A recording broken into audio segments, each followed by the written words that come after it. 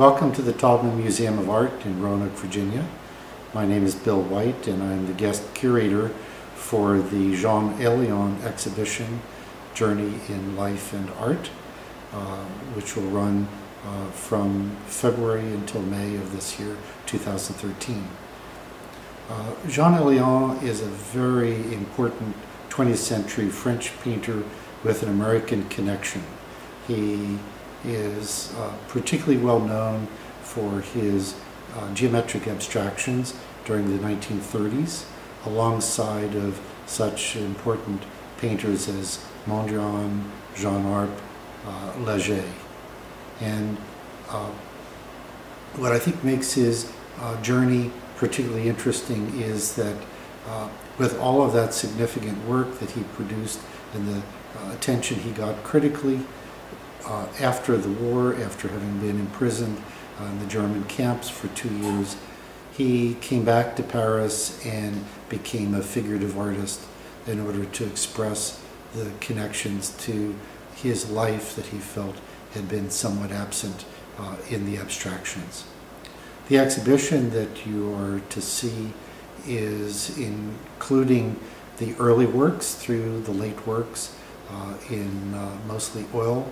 And a good friend of mine, Ulysse Deport from Stanton, Virginia, is about to give you some insights from his lifelong knowledge and personal connection with Jean Helion. And I hope you will enjoy the exhibition and the remarks that Ulysse brings to the work of Helion. When was the first time you met Helion? In person, it was when he came to Baltimore for the exhibition that I had managed for him. And that was in February of 1945. I was the president, think of that at 24, I was the president of the Baltimore Artists Union. Ah. And one of the members at a certain meeting said, wouldn't it be a good idea if we sponsored a show of somebody that was very prominent on 57th Street in New York? Uh-huh. And so they said yes, that for the next meeting, everybody come in with a suggestion about who you'd like to pursue. Mm-hmm. And at the next meeting, nobody had thought about it. And I thought about Helion because I had admired that one painting that I had seen. Mm-hmm. And I knew that he was back in the country, and that was having a show at Paul. Yeah, the great dealer. He was Picasso's dealer. Right. Yeah, Paul Rosenberg. Yeah. And so they told me to go ahead, and I think maybe I told them that I knew his wife. And I wrote Rosenberg, and Helion answered me, and told me that he was very interested in the idea. Excellent. And we went from there. And what was your earliest experience in seeing Helion's work that gave you familiarity with his work? Walter Chrysler had been the college roommate of Thomas C. Colt. Colt was the descendant of the Colt arms work, mm-hmm. And Colt was the director of the Virginia Museum, and he was able to persuade Walter Chrysler to lend the Virginia Museum his collection of contemporary painting, modern paintings, and in that was one Helion that was a big one, and that was really all. It absolutely knocked me cold. I was forced to, I guess, to be a Frenchman because of my name. You know, made me named Ulysse Deport. And actually, I admired the Germans. I admired the German uniforms in the First World War, and above all the airplanes, those beautiful red planes with the black crosses. I just loved them. Mm-hmm. And I didn't much like being French. I did like French uniforms, mm-hmm. and things like that. But then we had a priest, this young guy who had been, I think, a French teacher, and he was what I'd call a Franco-maniac. And he said that anybody with my name had to speak French, so he always speak French to me. And, Helion lived in Rockbridge Baths with his wife and his son during the 1930s. Did you know his work and visit him at all during that time period? oh no, No. no. You know that he had to, he was mobilized when the war was declared in '39, and he was called up, and he immediately went back to France, and was in the army and was captured with the whole French army, and he was sent to a prison ship in the harbor of Stettin, which was part of Poland at that time. But he quickly, a genius for learning language, he quickly became the interpreter of the thing. And then after he'd been there maybe a year and a half, he felt confident enough to just walk off and get on a train and go to France. He passed through France, and he snuck through France and he got to Spain. He got to, and then he was able to call Richmond,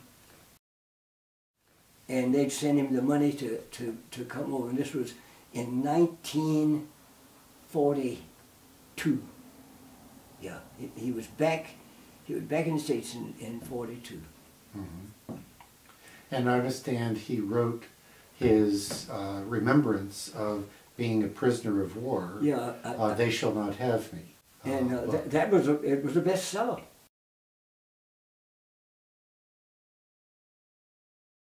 John Vallistor had that painting, and then of course the fact that I showed up at Holland's with about 3 Helion paintings, I guess that did make an impression that I was not conscious of at the time. Mm-hmm. But I didn't know about the exhibition. I just knew that he had bought that painting, but that was the circumstances. And that was a good painting. Yes, yes. What I think is an unusual part of the history for Helion is to have been a major figure in sort of non-objective abstraction, and then seemingly to convert to being a figurative artist after the war. Do you remember what Helion may have said to you about his reasons for making that shift? Not only did he talk about it, but I think he even wrote about it. That the work that he was doing had no reference to his life, and that he missed that.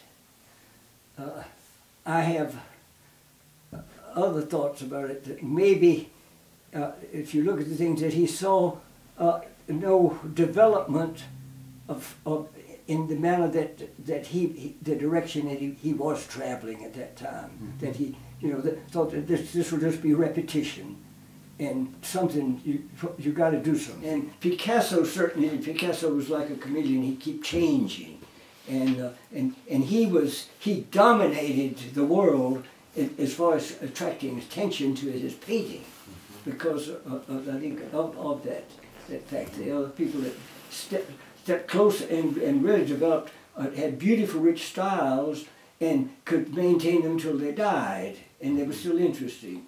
But I think that Helion realized that, as he said, that what he was doing had no reference to his life, mm-hmm. and he wanted to do that. So it seems to me that Helion's abstraction work from the 30s has a more complex spatial illusion than most of his other friends like Mondrian. Mm-hmm.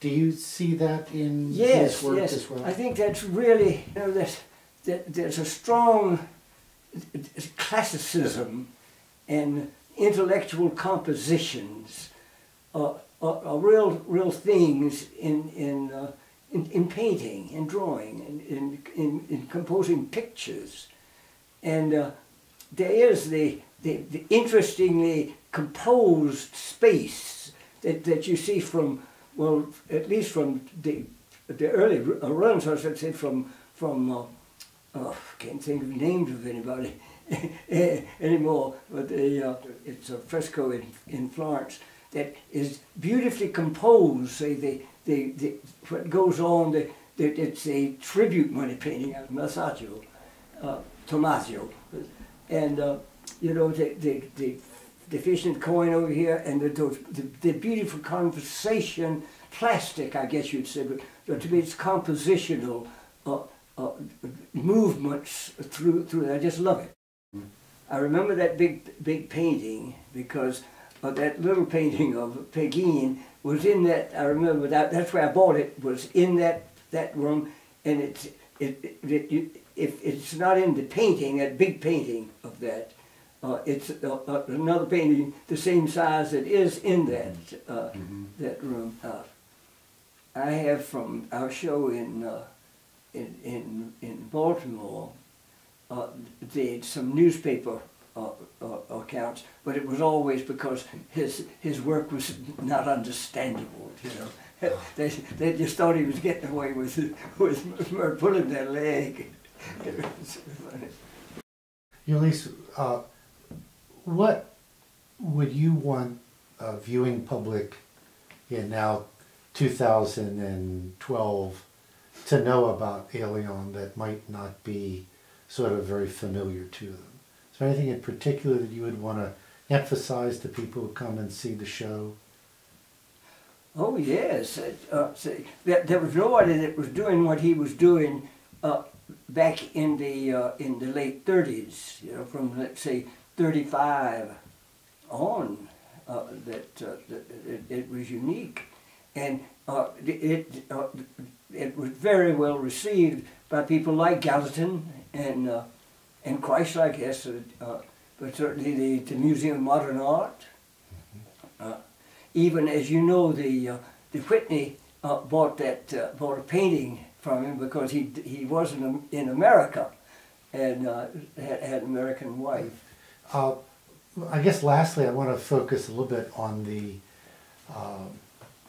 sort of urban scenes that Helion really worked so hard on in his later years, the 70s and the 80s.